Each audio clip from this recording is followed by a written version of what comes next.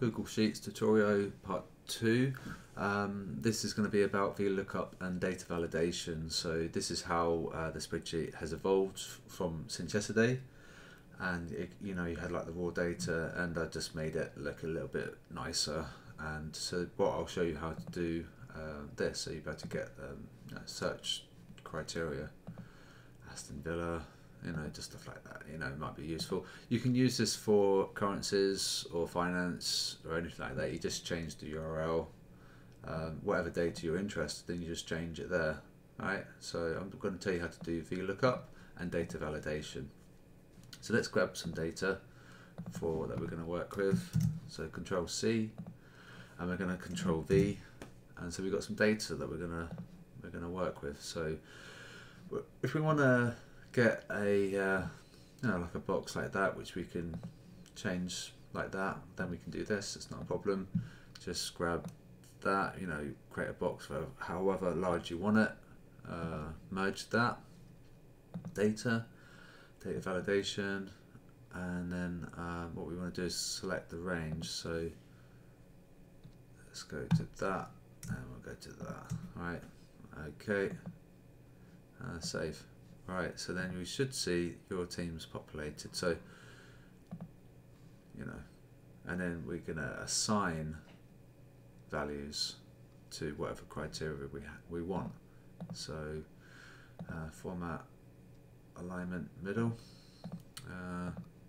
Okay, so just to recap what we did, just go to data validation, list from a range, and we're grabbing the range that we're interested in. So it's dead simple, and that's that. So let's click save, and then we've got the drop down.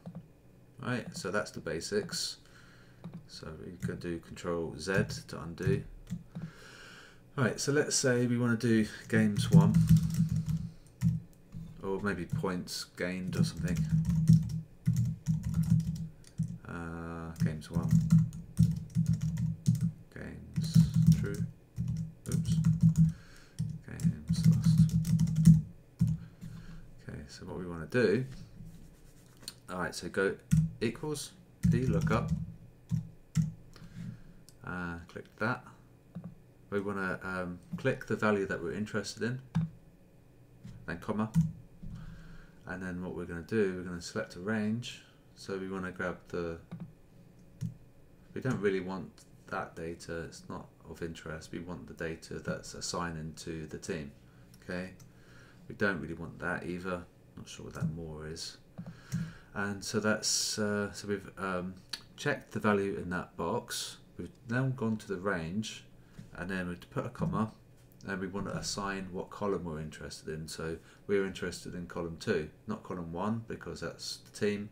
We're interested in points played. Sorry, so they played 17 games. We can check that Man City.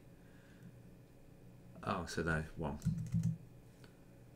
Oh, why did it do that? Oh, right, okay, that's fine. Right, I know why they did that, because we need to put false after.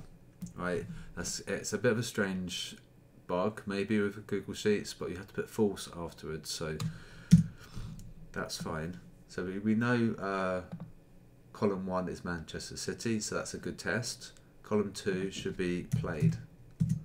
They played 21 games, right? So if we want to do, next one, we'll see. It's just a test if this works. So they've won 17. So we just changed that value, so it's dead simple.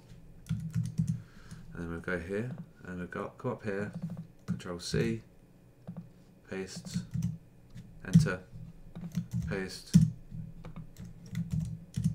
and then we just assign the correct column to the value.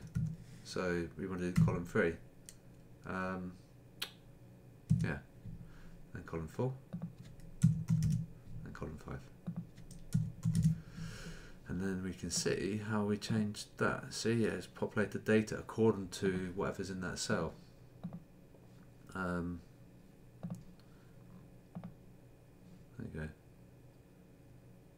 They've only won 4 games. So Norwich, they've only won 2 games.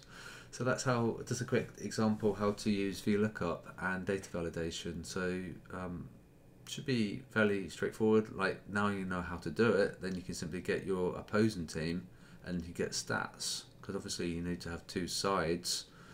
There's two teams to a match, so you know you've got half the job done, and you just have to do the second half. So perhaps that's a task for, you know, you could entertain if you've got any free time. But that's the basics of it. It's quite simple. VLookup. Well, first of all, you need to create the data validation, and then you do VLookup. Check whatever's in that, and then do the range. So this is the range. That's the column, and then you have to put false afterwards. If you don't do false, it gives you weird values, which is kind of annoying really, because if you're starting Google Sheets you probably wouldn't have known that you had to put false at the end there, but you know, that's one of those things. So hopefully it's a helpful video. Maybe I could do something on investing, or so we can use any website really, but this is just a demonstration of data validation and VLookup. So hopefully it was a good video for you guys. Tomorrow's video, well, I don't know what it will be yet, but I'll think about it, and we can certainly use some data here that you guys can use. So obviously, you know, if you're probably more interested in finance than you are in football, but it's a good demonstration in how to use the Google Sheets basic functions anyway.